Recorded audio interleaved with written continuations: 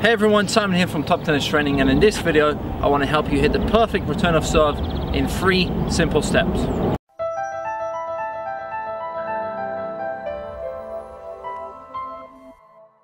So step number 1 to hitting the perfect return is the ready position and your split step timing. Now there's a big debate about when you should split step on the return of serve, and a lot of it depends on the opponent you're playing. So if I'm playing someone with a weak serve, I don't have to time my split step perfectly. Whereas if I'm returning against someone with a really big serve, my split step timing has to be almost perfect. Otherwise I'll be late for the return and I just won't be in position. So first thing, the ready position, you want to have a wide base when you're waiting, and when you go into the split step you want to have a wide base and also be quite low. So this athletic position that you hear a lot of coaches talk about. So from the side it's going to be something like this, and from the front it's going to be here.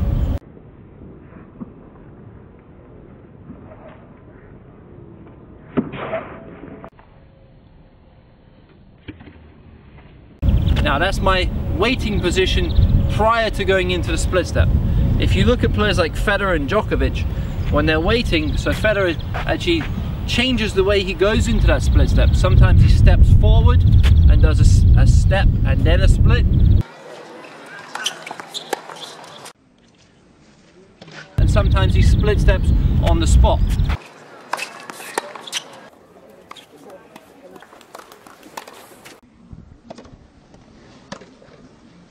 Now, some players like Andy Murray, they take a big step forward and then they go into the split step.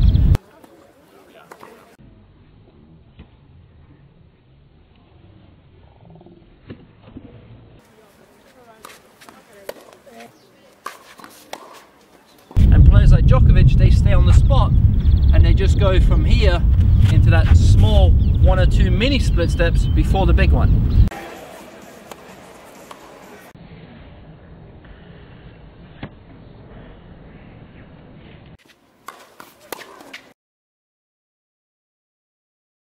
Whichever one works best for you, keep doing that.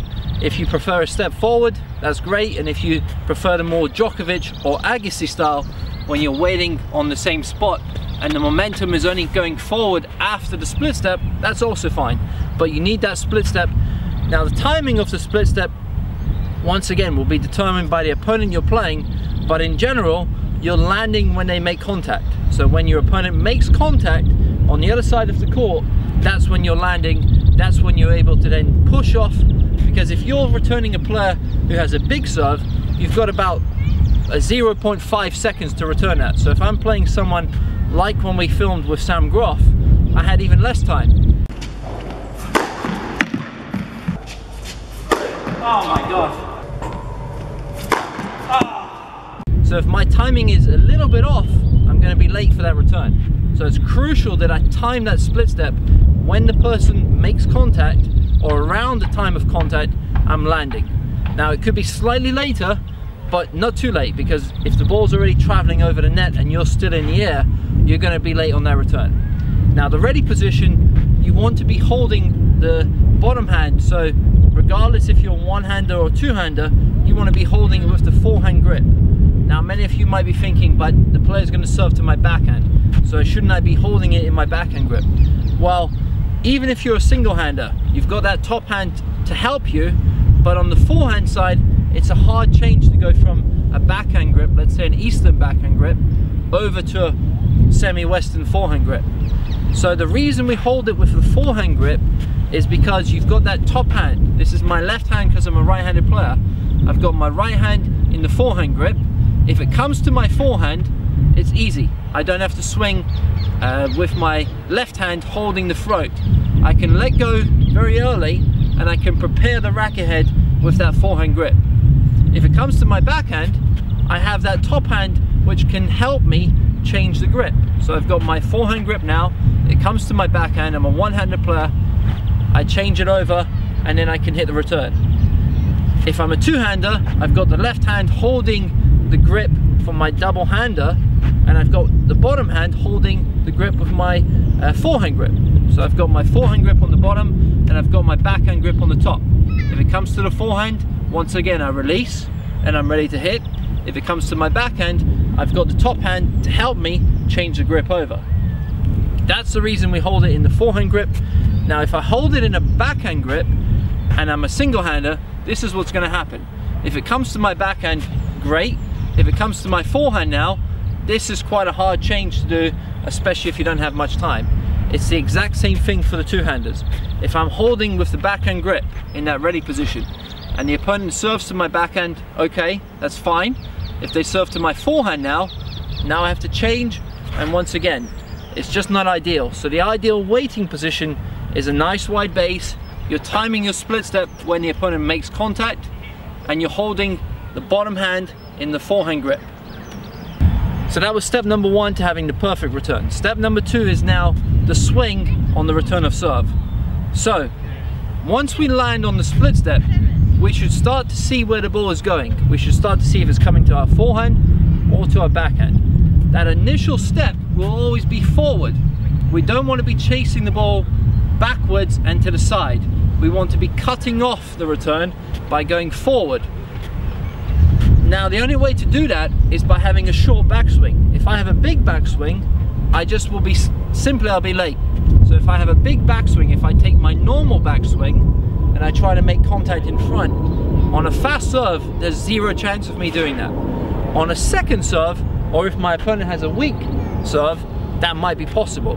But in general, you want to keep your return of serve swings the exact same, even for first or second, because the difference is, if I'm playing someone with a big serve, on the first serve I'm going to block it, and on the second serve I'm also going to take time away from the server, and I'm going to be doing that by moving forward and taking that ball early.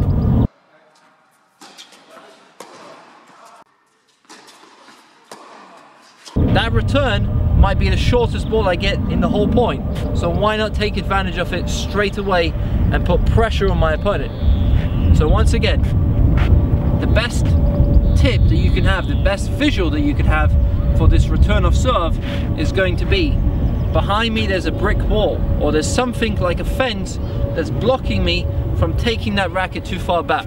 So here I'm waiting for the return, I've done my split step, and now the swing should be shorter than this, smaller than this. If I hit the fence, it means I've gone too far back.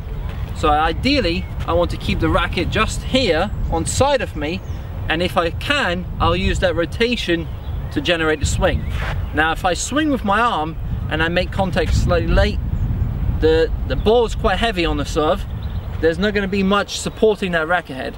Whereas if I turn with my shoulder now, I don't do anything with the hand, I just turn the body and I come forward, the racket always stays out in front of my stomach.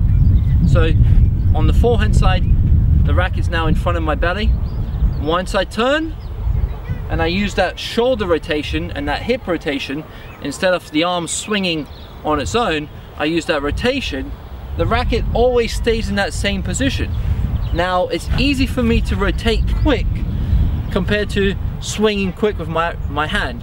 So once again, the swing is coming from the rotation, not the actual arm.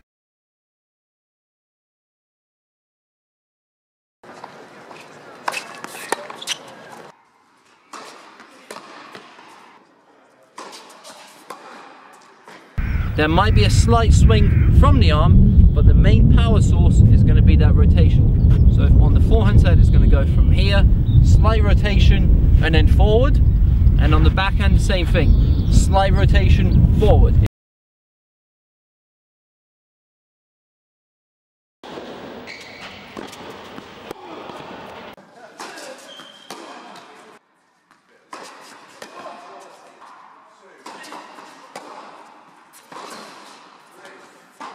If you're a one-handed player, exact same thing. Slight rotation and then going forward.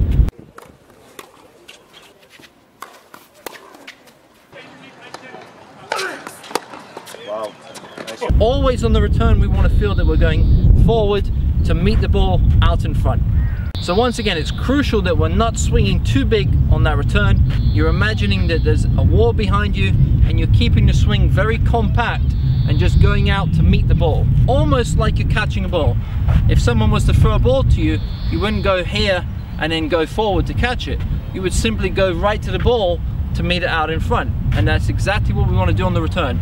We're under pressure, the time isn't that much against the bigger servers. We have to go forward to meet that ball so that we can hit it out in front and actually use our body for the power instead of just the arm. And step number 3 to having the perfect return of serve is the intention on that return. So on the first serve, your goal is to make the player play. That's your goal. Your goal is to get it back in. It doesn't matter how you do it. If you have to chip the return, that's fine.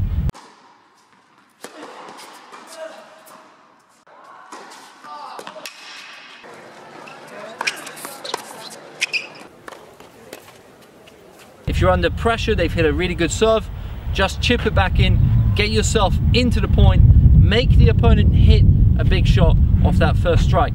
But don't give them a free point by missing that return. Your goal in that first serve is to get it back in play and get yourself into the point. If you can get it into a neutral position where you've hit a decent return that has neutralized play, perfect. If you can only make it, still great. Make them hit the next shot. That's your goal on the first serve. On the second serve, you have options. If it's a ball that's a little bit higher and you have a two-hander and it is on your backhand, you can always hit that ball a little bit more aggressive.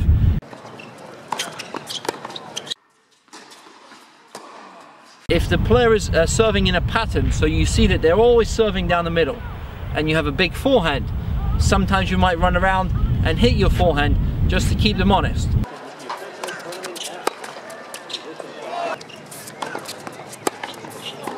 So you have options on that second serve.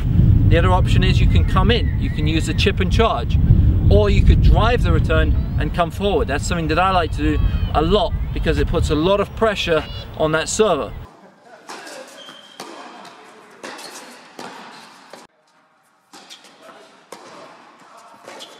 When you see someone hitting that second serve and coming forward, that's a big pressure on the brain. So the more pressure you can put on the server, perfect. And one of the ways to do that is by hitting that second serve on the rise and coming into net.